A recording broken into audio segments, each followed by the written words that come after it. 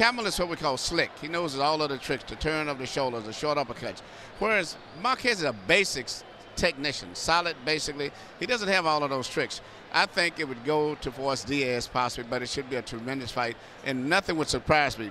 But I think that they're both going to come out trying to be technical in the beginning.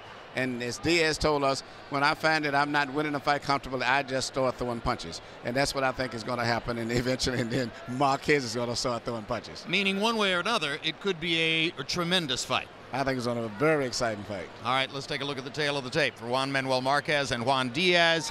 And you're going to see that 10-year age advantage for Diaz, though Marquez is not exactly a worn-down 35. He's also got a 1-inch height advantage.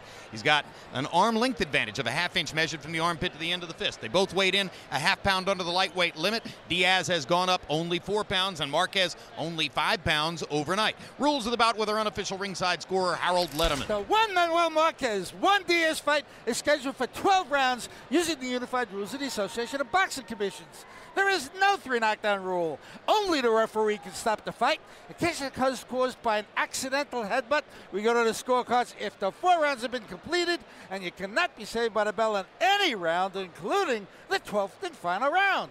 Jim. Now here's one of the most energetic fighters in the sport, Juan the Baby Bull Diaz.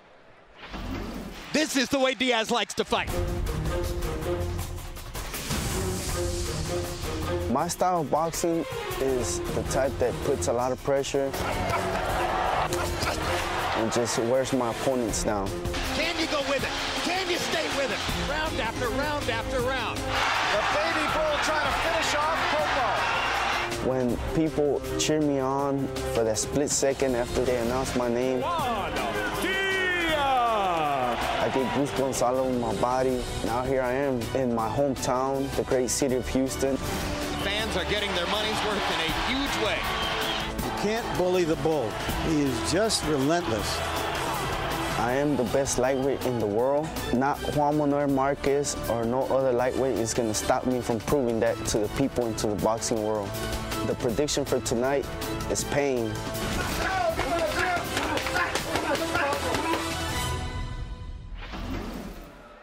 Coming to the ring, Juan Baby Bull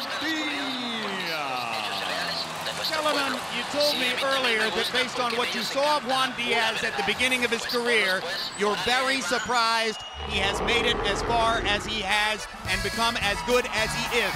Why? Look, the fact it was easy to. He was so precocious that I was watching a 17 and 18-year-old compete against fully grown men. Juan Diaz has shown as he's developed, especially in his last fight against Michael Concedes, not only a plan A, but a plan B. He's not just a simple pressure fighter. He can box in semicircles. He uses his jab well. He has fast hands. He can throw combinations and counterpunch. He's developed into a multi-dimensional threat. The only thing he's missing, knockout power. Will the absence of knockout power, Emmanuel, penalize him against Marquez tonight? I do not think so. I don't think his power is that bad. It's not no devastating one punch punches the power, but he punches, I think, good, and he punches often enough, and he punches in bunches, so I think that would make up for that. I think that may be his advantage going down the stretch, is to just apply pressure, because fighting a technical fight, I think Marquez is just too much for him. So he's going to have to set a tempo, and the volume of punches is going to have to be to his advantage. Indeed, that's the heart of the matter, because the challenge facing young Diaz tonight is how to outwork and out-energize the man who just might be the most skilled prize fighter in the sport. Marquez seizing the advantage in the center of the ring. Here comes the blood, and here comes the crowd on their feet. Voy a demostrar y a probar que yo soy el mejor peleador libra por libra. Juan Díaz es 50% mexicano y 50% americano. Y yo soy 100% mexicano.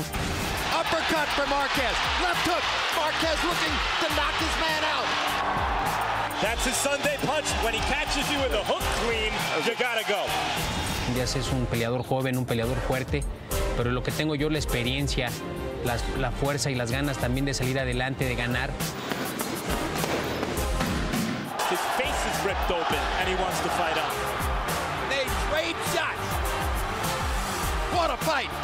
Dicen que el knockout llega solo, pero también hay veces que hay que buscarlo y nosotros vamos a poner todo para que el knockout llegue. Coming to the ring, Juan Manuel Dinamita Marquez. Max, in both his first and second fights against Manny Pacquiao, he won more rounds than Pacquiao. Do you think it's his holy grail to be seen as the #1 fighter in the sport? Yeah, let me make the case that it is in fact Marquez who is the best pound-for-pound fighter in the sport. Manny Pacquiao has that distinction partly based on his win over Marquez. I would say many, if not most, in the hardcore boxing community feel Marquez may have won both those fights. Then Pacquiao moved up to lightweight, beat David Diaz. No one considered Diaz a top 3 or 4 lightweight, and then moved up to welterweight and beat Oscar De La Hoya, a superstar, but no one considered Oscar a top 3 or 4 welterweight. Meanwhile, Marquez moved up to lightweight, knocked out the reigning lineal champion and certainly one of the best 135-pounders, Casamayor, and here tonight faces something Pacquiao's never faced. And in his prime, 135-pounder, among the very best in the world, young, energetic, bigger, and an excellent fighter. And Emmanuel, if he can get past the potential nightmare of Diaz tonight, he wants to fight the winner of Pacquiao-Hatton at 140. Is he really big enough to move up another 5 pounds, or would that be tempting fate? Well, I think the main 140-pounder that he's going after is a guy who's been fighting so much at 26 and 30, so that's which is Manny Pacquiao. So I would say we'll be fine. But Ricky Hatton is another thing. Ricky is a physically much stronger and tougher guy. I think Ricky, even though he may not punch as precision and be a little rough with his style of fighting, I think it would be a little too much for him probably. I don't think he could outbox Ricky that easy. Two great fighters ready in the ring. Let's go to Michael Buffer for the official introductions. Ladies and gentlemen, from the Toyota Center, Houston, Texas, Oscar De La Hoya's Golden Boy Promotions is proud to present the main event of the evening, Champion versus Champion, sponsored by Tecate, Cerveza con Carácter, and Southwest Airlines, no hidden fees. This contest, scheduled for 12 rounds of boxing for the vacant WBA, the vacant WBO, and the IBO and Ring Magazine Lightweight Championship of the World. Sanctioned by the Texas Department of Licensing and Regulation, Executive Director William Kunz.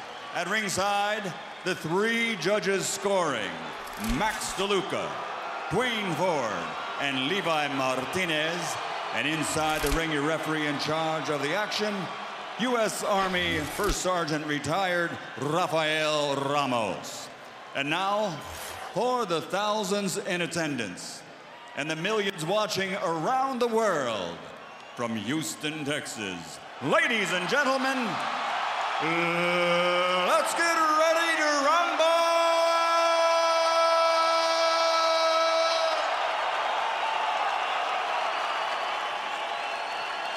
Fighting out of the blue corner, wearing blue, officially weighing 134 1/2 pounds. This 2-time world champion has a professional record consisting of 34 victories, including 17 knockouts with only 1 defeat. From Houston, Texas, the reigning, defending, IBO lightweight champion of the world, El Torito, Juan Baby Bull Diaz.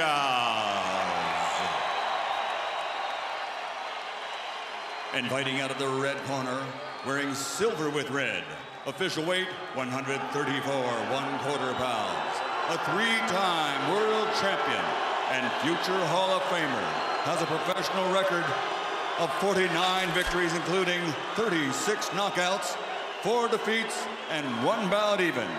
De Ciudad de Mexico, the reigning